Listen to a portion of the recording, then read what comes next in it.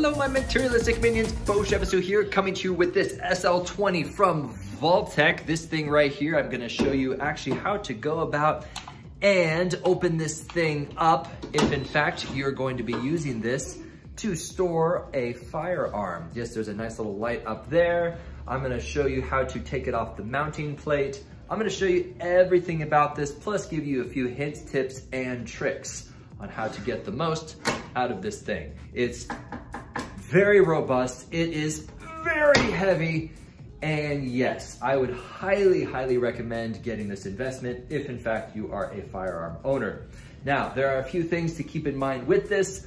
The one thing I would say, I'm just gonna say spoiler alert right now, you can jump ahead in the video and see my thoughts on this smart key, but I would not recommend pairing the smart key with this. I would just throw it away immediately.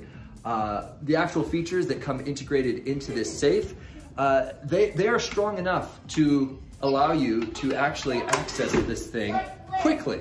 So don't undermine the security of your safe with this smart key, okay? Now with that being said, let's hop right into the setup of this thing, because I found that is the #1 asked question, because the last thing you want to do is go through a giant thick manual when you could probably just watch a video that's a few minutes long and save yourself a ton of time. Now you're probably looking up this video because the manual can be somewhat confusing. We're gonna jump right into and pretend like you just had this thing arrive in the mail. The mounting plate is on there. I'm gonna show you how to get that off.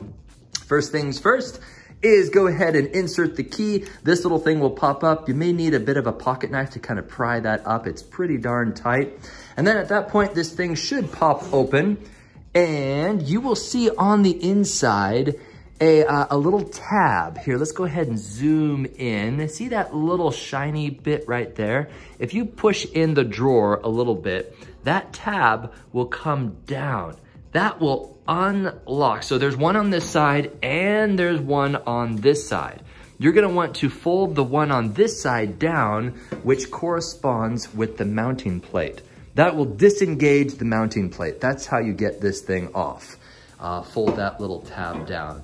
Then once that's off, now you can go ahead and put the battery in. The battery goes into, again, you're gonna have to kind of close this a little bit to access the battery compartment, but the battery is right under here. And if you kind of pull it down with your thumb, you can see that the battery, in case you're wondering about polarity, that is, which side is positive and which side is negative. It doesn't matter, just stuff it in there. See, you can see the butt of the battery right there. Just slide it in there all the way to the point where you can actually push this all the way up. So push it all the way in and click, now that's up. And then there's a little welcome chime to confirm that the battery is in. Okay, now let's go ahead and set the code of this thing.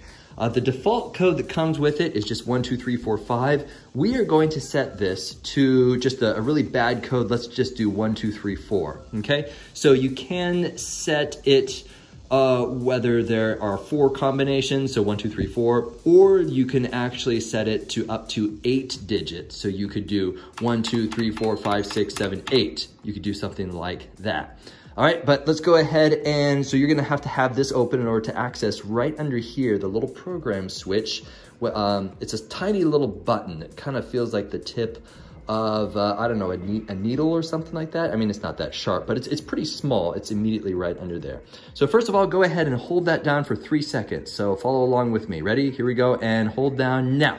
1, 2, 3, and it lights up, which is the indicator for us to enter our code. Here we go.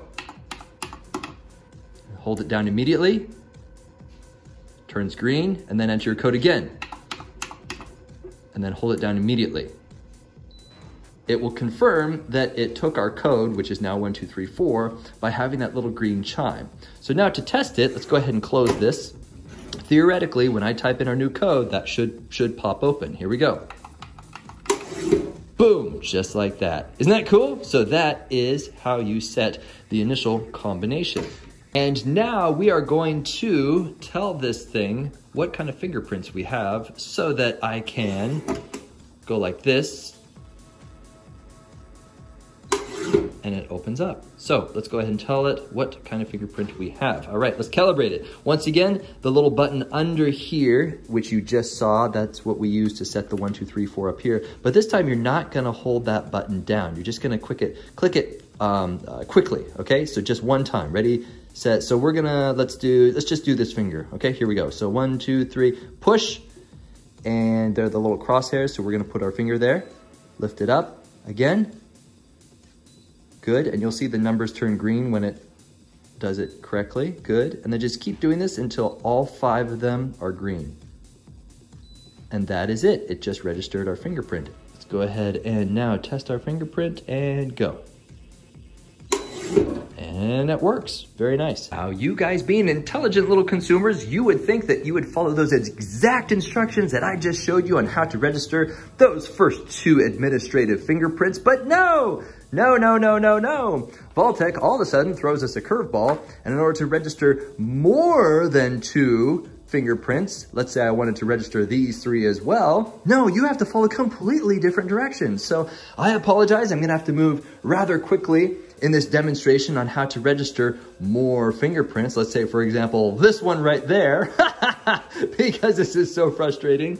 Guys, if you're watching this video because you're having trouble registering more than 2 fingerprints, I'm sorry. To help drown away my sorrows, please buy me a pint of Guinness next you see me, okay? Vaultek, if you're watching this, please just keep the instructions simple. We gun owners, we are a simple folk. We're used to, field stripping guns and putting them back together. We're mechanically minded. So when you start to change the directions like this, it kind of makes us a little frustrated, okay? Okay, now back to the actual video here. Okay, sorry for the snarkiness, but yeah, I'm a little frustrated on how to register this finger right here, okay? All right, here we go. First of all, we're gonna go ahead and, once again, gonna move quickly. I can't move slowly because it's gonna lock me out. Thank you, Vaultek. All right, here we go. So, once again, find the little program button under there. We're gonna hold it for 3 seconds until all those red lights light up. Ready, set, go! Quick, lit up, administrative thumbprint. Come on. Boom, green. While it's still on there, click that program under there. Boom, now it's ready to take my middle finger. Boom, there again. Boom, keep going until all 5 green ones are lit up.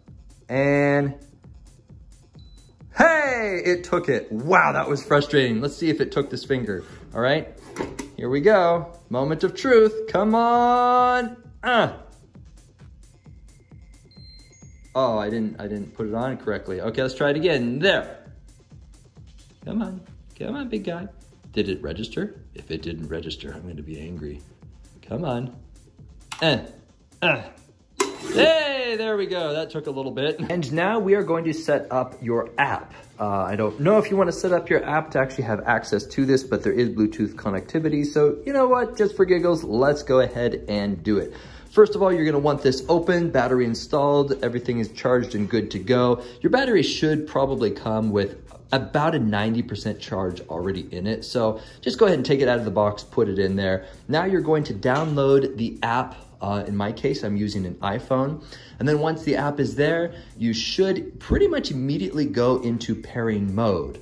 It's going to ask you for your password that you just set. So in our case, it was 1234.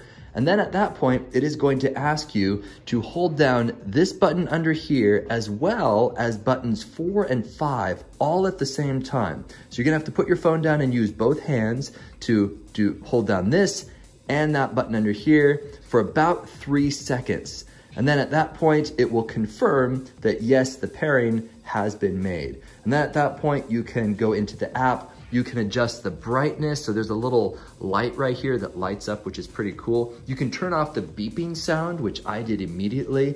I do not want my safe to actually beep to indicate that I'm opening my safe. Before I move on to my last and final setup instruction, which is how to pair your smart key, if in fact this came in the mail, or if you purchased it separately. But in essence, when you push this, it will then open that up. So this theoretically is supposed to be, let's say for example, taped underneath your bedside table or on your bed frame, and supposedly you push that and it opens it up. However, I'm just gonna say right now, I would not recommend this. I believe very, very strongly that this undermines the security of your safe. As you well know, a hidden gun is a found gun, meaning that if you hide this button somewhere and a small little child comes up and pushes this and opens it up, well, they now have access to whatever is in this safe. And that just completely undermines the safe. So why not just have your fingerprint or the code to access your safe? Why in the world do you need this thing right here? Now, of course, you're like, well, it's just like having a key. It's not like having a key. A key you hide in a secondary safe somewhere. Let's say a giant vault in the basement. This is probably in your bedroom. This is designed to be within 6 feet of this thing. So, guys, if you have a kid, your kid is gonna find this. Think about it. When you were a kid, you knew where all the secret stuff was for your parents. You knew where the things were. And if in fact you're even considering this thing, that means that you're probably a pretty smart person. And if your child only got 90% of those smart genes, then they're smart enough to figure out where you hid this button. And even if they do stumble across it, it's super pushable. It's squishy, it's so much fun. And they're just like, hey, I'm gonna push this. And instantly they hear this thing go open. And well, there's probably gonna be a loaded firearm in there. And that's the last thing you want. So guys, don't undermine your security. I'm just gonna say, return this, or if it came automatically, throw it away. Do not undermine this incredible product. This is 5 out of 5 stars, highly, highly recommended, very secure, easy to mount, easy to set up if you follow my instructions. But once again, that thing, just throw it away. So that's it. Let's move on to the final pairing of your smart key if in fact you're still interested in pairing it, which if you are, more power to you. Now this last and final step is going to be with the help of my assistant, Penny, right here. And this is in the event that you have one of these little smart keys. When you click this, it will open this up. So if you ordered it with this, you're gonna want to pair this with that. Yes, I'm sorry to say that it does not come automatically paired, but don't worry, you don't have to read all those instructions. You can just watch this handy YouTube tutorial. Now, first of all, have that at the ready, okay? And just a moment, I'll tell you when to press it. Don't press it quite yet, sweetie. Okay, here we go. First, the program button under there, and you're gonna hold down this and the number 3 at the same time. So I'm gonna get ready there, try to do this with one hand, and holding down the program in 3, 2, 1, holding down and holding down. Wait, now go ahead and press it, Penny. Boom! Did you see it turn green? That means that this just synchronized with that. Penny, let's go ahead and test that to see if in fact that opens. Go ahead and press it. Hey, it works. Well done. That's good. Yes, that's very good. Okay, now obviously you don't want your child to have access to anything in here. So that little key fob right there, put it someplace safe, all right? Don't put it in your sock drawer. Don't put it anywhere where a kid is gonna find it, because clearly they're gonna see a button and they're gonna press it and this is gonna pop open and they're like, hey, now we've got access to it. So use your brain, treat that almost as if it's as important as your combination that you set on here. We have a bonus, last little hint, tip, trick. This is a mounting tip.